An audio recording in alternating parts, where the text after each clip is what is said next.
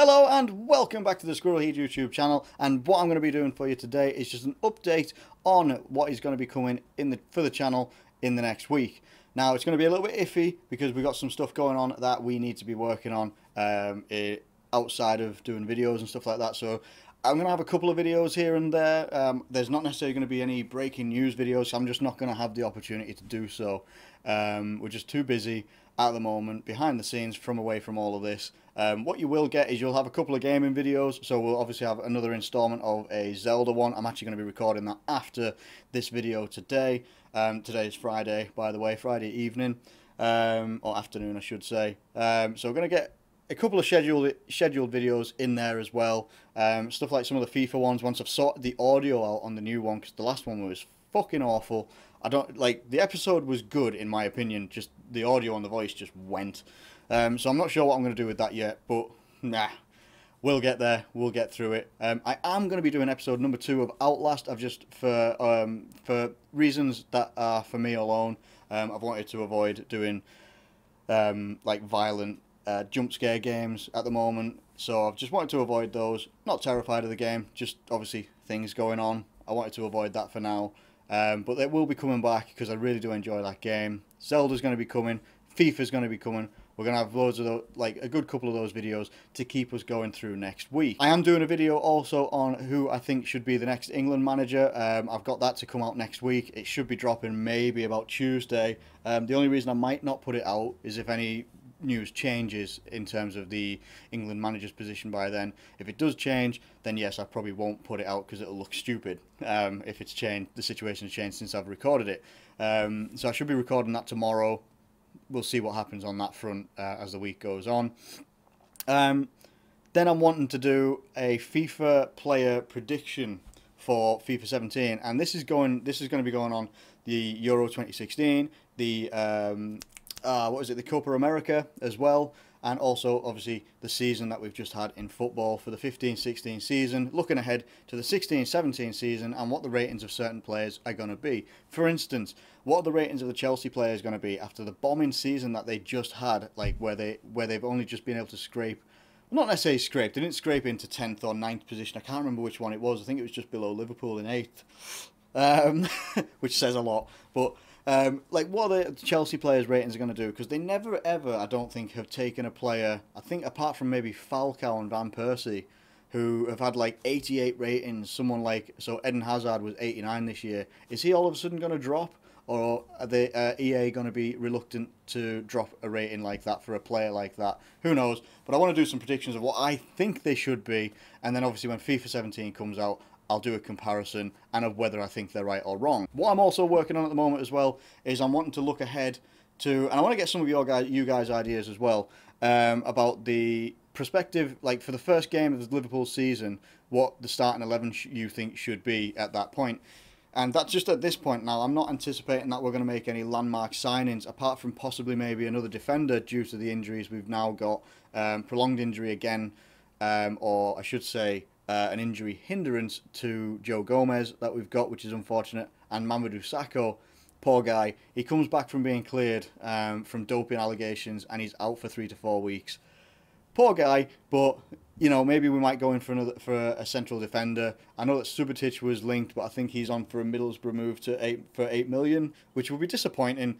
But what would your starting 11 be at the start of the season, very first game of the season, obviously after pre-season and everything like that? What would your first 11 be and why? And what I want to do is I want to do one for myself as well, and I want to keep that going for the whole Premier League season. So we're going to have quite a lot of videos coming in the new season. Along with this video, actually, I might as well do that. Basically, what I'm going to try and do for every Liverpool game, and I know that you can probably hear a friggin' aeroplane or helicopter in the friggin' background out my window. Shut up. What I'm wanting to do is I want to do videos for every Liverpool game. So maybe a preview of the game itself. Who do I think is going to play? How do I think we're going to do? And try and be as honest about it as I can be. Even though I am obviously a Liverpool fan, I'm realistic. I'm not one of those that thinks we're going to smash everybody left, right, and centre, and because it's not going to happen. I don't think it's going to happen. I think it could, but it's not going to happen, and I'm going to be realistic about how we're going to do against certain teams, give some predictions, maybe previews, who's going to be playing, who I expect to be playing, and then do a review of that the next day or after the game. Or if I can do one, I would do one on the night, but I'm not entirely sure whether I'll be able to do that, obviously just with how life is. You know, I'm just not necessarily going to have the time to do it of an evening straight after a game or something like that. Maybe one day, guys. And then I want to do it for the rest of the Premier League. Now, the thing with the rest of the Premier League games, though, is that I'll probably only review... I'll probably maybe do, like, short predictions, but I want to do, like, snappy predictions. Like, so I want to do, like, maybe 1 minute predictions of the other games and do a little bit of an in-depth one for the Liverpool game. So there might be 2 separate videos. So I'll do, like, the rest of the Premier League and then do Liverpool versus whoever we're going against at that point. And then I'll do reviews of those as well. So I'm going to be pretty constant and try and do as many of those types of videos as I can. Now, if you guys are receptive to it, I would like to do some La Liga ones as well, because obviously the Premier League I do enjoy. I love the Premier League, but I do get to watch quite a lot of La Liga as well. It's unfortunate about the other ones, that like the Italian League and Bundesliga and stuff like that, I don't get to watch. Maybe the odd game here or there. It would be unfair for me to start going, well, I'll do predictions on these guys. Never fucking seen any of them before. It's not realistic, so I'm probably going to try and avoid that bombshell and not going to commit to that, because I don't think I'd be able to do it anyway. But I can certainly do the Premier League, I think. I can certainly do, obviously, Liverpool's, which I'm doing through pre-season at the moment. I hope you're enjoying those ones, by the way. And we'll certainly try and do the rest of the Premier League, cup games, all that sort of business. I will do some Champions League and Europa League ones as well, because I am interested, even though we're not in the competitions ourselves, I'm interested to see who's going through of the English clubs, like Man United and West Ham. I think West Ham have got qualifiers, and then obviously who's going through in the Champions League and who's going through qualifying. I can't remember who finished 4th last season. Was it? It was Man City. So like Man City should smash qualifying. You'd hope. Well, you'd hope if you're Man City, but I want to cover all of that anyway. Basically, that's a long explanation for something that could have been really short, but that's just me. Anyway, so that's what I'm going to be doing. I hope you guys are receptive to that one as well. Obviously, when FIFA 17 drops, I've got it pre-ordered already, ready to go. It'll be delivered on the day that it is released. I'm not on Xbox.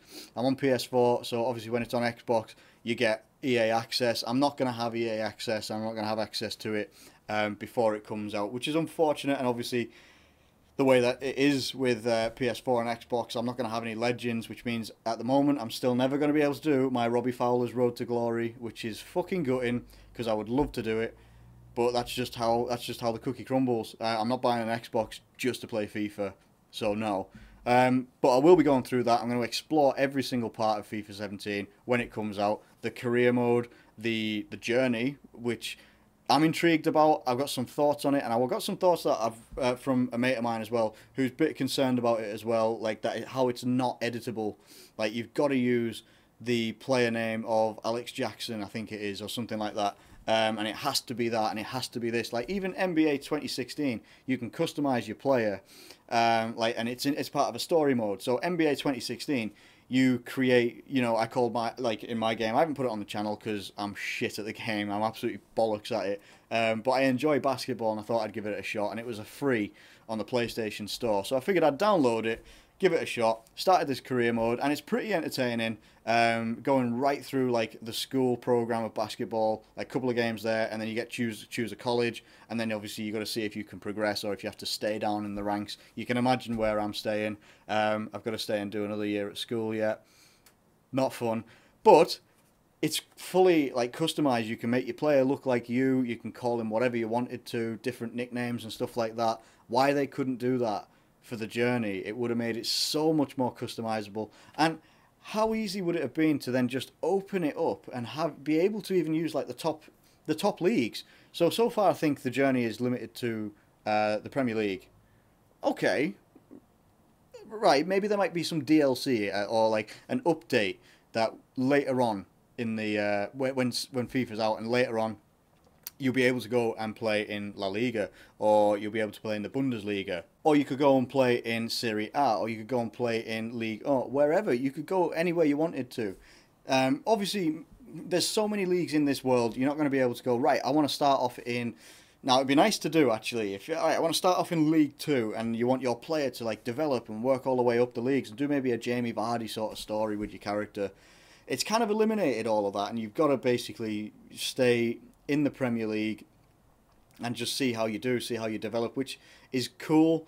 But then for me, I'm more interested. I've always been more interested in what are they going to do with the career mode. This is actually not really turned into an update video for the channel whatsoever. It's turned up into what I'm expecting. And I also want to see what improvements that they're doing for Ultimate Team and the online modes as well, like the online seasons, the pro clubs and stuff like that. There's tons of games that are going to be dropping around the November time. I think we all know what they are. Call of Duty, I'm probably going to avoid. I'm just not a fan of the series anymore. I loved it. I even accepted Modern Warfare 3. I thought that was a pretty decent gameplay one for the campaign. Multiplayer, I've never really been the biggest fan of multiplayer on Call of Duty because it seems like if you don't get it on release date and start playing, you're behind forever. It always seems to be the way. You're behind forever. You're going to get annihilated no matter how far you get. Battlefield 1, very excited to see that. I hope it's going to be quite a long campaign, because the only part that Battlefield really failed for me in recent years is the campaign. You can blast out in about 3 hours and then it's all about multiplayer. And I'm not just about multiplayer games. I like being able to... I was brought up playing games that, like Zelda, like the series I'm doing at the moment, where you can play a lot and it's got a lot to offer in that single player mode. Everything now seems so geared towards, you buy this game, there's this little thing called a campaign. They might as well call the campaign just training, and then you go play online and then you develop. And I don't like that. I'd rather that games allowed you to explore so much and get so much out of a single player that you don't necessarily have to be playing online. But that's just my personal opinion. That's all I can say, really. But we've got Battlefield coming out. There's going to be a fair few games coming out. I bought Fallout months and months ago, and I need to finish that as well. There's so many games that I need to finish. I need to finish Uncharted 4 as well. There's just not enough time in the day, guys. There's just not enough time in the day. But we're going to try and see what we can do. I'm always going to try and do the best that I can with this channel. I just want to see how things do. I like putting videos out there. It's not about getting subscribers and stuff like that for me. It's nice to see the subscribers going up, and you guys are absolute legends. Like every week I seem to check in and there's a couple more subscribers, and that's really quite cool. And it's awesome to see some of you obviously giving some comments and stuff like that. Interacting with you guys is really important for me. I just find it a lot of fun. It's not something that I'm ever expecting to turn into a moneymaker. If it ever did, life would be a dream, and I would be living a dream. That would be amazing. But for now, I love doing this for fun, and it really is a lot of fun doing it. I love doing the editing, playing all the games, doing all the videos, doing some like analysis, stuff like that. Maybe getting some shit in comments and stuff like that, but that's inevitable with the way the internet is. But I love doing it. You guys are legends. I hope that I can keep you guys watching. Get some more guys subscribed as well, maybe. And just, again, I just like engaging with people, getting my thoughts out there, seeing what your thoughts are. Anyway, enough of this waffling on. If you've enjoyed the video, please drop a like on it. If there's any suggestions that you guys have for like games that I might want to play. So there's a game that I'm going to be going through as well called Rogue Legacy. It's like kind of like one of those older, it's like a 2D platform rolling game. And it's a lot of fun. It's a modern take on one, and it's a lot of fun. I want to bring that onto the channel. Maybe do 1 or 2 episodes, because like I get pretty frustrated with it because I'm shit at it. But if there's any suggestions that you guys have in terms of games and stuff like that, or things that you might want content-wise for me to try and do, let me know, and I'll see what I can do. But please like the video, subscribe if you're new. Thank you everybody that subscribes and watches. You have no idea how much I appreciate all your comments, your watches, your likes, everything like that. Subscribe for more, and I'll catch you later. Thanks for watching.